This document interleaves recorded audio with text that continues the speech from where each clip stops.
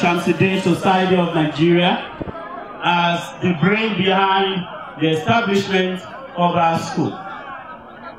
I also mentioned that their young Badejo family donated a parcel of land for the construction to aid the establishment.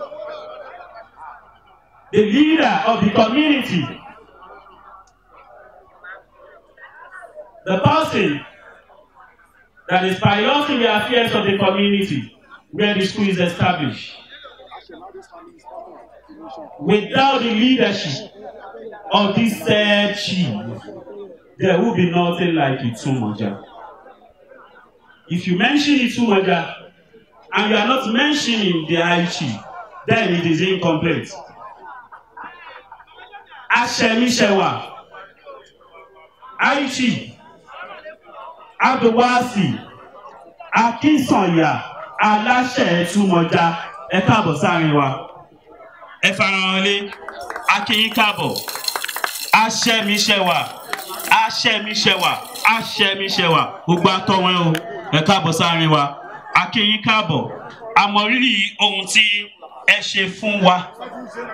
Alùyìn lọ́gọ̀ ẹnu. Akin kẹ́ kú fọmọnìyàn ṣe. Thank you for your efforts towards realizing the establishment of this school. The legislative assistant to distinguished Senator Mukari Tokumbo Abiru in our midst. She is representing one of the award recipients of the day, Otumba Dr. Saidi Bikunle, ably represented by my sister, Miss Comfort Olafare. Oh, you are most welcome, my sister. Thank you for coming. Hello, good evening. Good day. Yes, ma'am. Can I meet you, please? My name is Olafare Olorunjedalo. I'm the legislative assistant to Senator Tokumbo Abiru, Senator representative Lagos East Senatorial District. Wow, welcome on board, ma'am. Okay, you said earlier that you came to represent Senator Abiru, right? Oh, I came to represent Dr. Otumba Ibikunle, and that's the special assistant to Senator Tokumbo Abiru. Okay, oh sorry. All right. So can you tell me about this person? Can you tell me about him, like his role in this association? Okay, basically he's a father to most of the executives and a lot of people who are here today. Like one of them said, he mentioned that he has helped them to reach the peak of their career. He has impacted into them and he has contributed in a small measure to the growth of this Shams-el-Deen.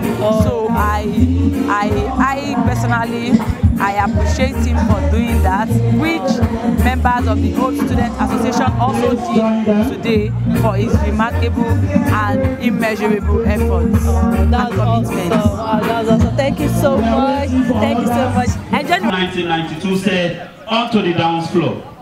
I have the singular honor, a special privilege to recognize that society that gave our school a name, that was pregnant of the idea of establishing a community secondary school, Ile-Iwe Girama.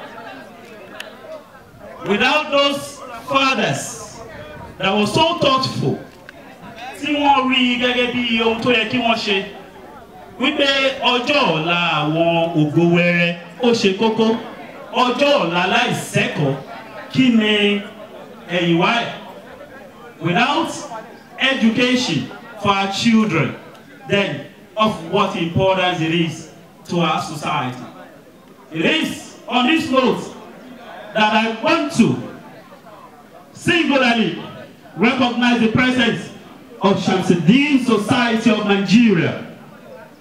And already in our midst is the National Vice President of Shams-el-Deen Society of Nigeria, Alhaji, Chief Finnih Omidina. You are most welcome, sir. You are welcome, sir.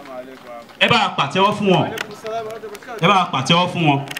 Mo gbọ́ lẹ́nu àwọn àgbààgbà wípé tó bá ṣe tán school ńgbà yẹn láti bí ẹ̀tún rẹ̀ lọ́nà lọ́wọ́ lọ́hùn láti lọ kírun jímọ̀ ní mọ́ṣáláṣí Shams-el-Deen Society of Nigeria lẹ́yìn tí wọ́n dá.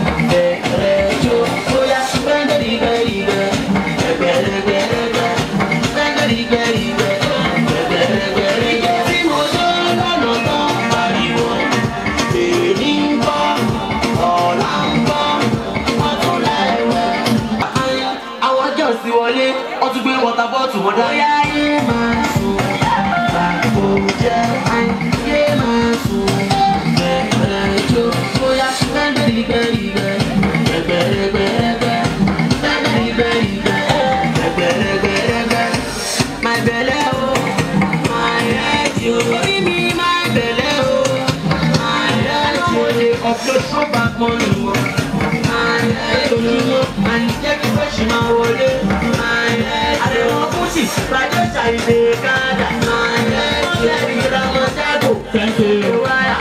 Thank you. Thank you.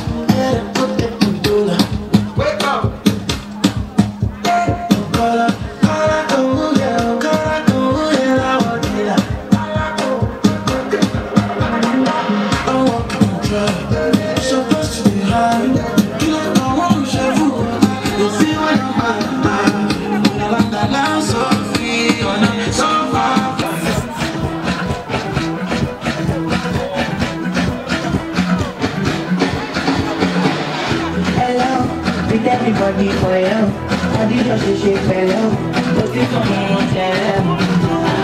Hello, do you buy that I get there? Them say I did go sell them, them say I did go sell them.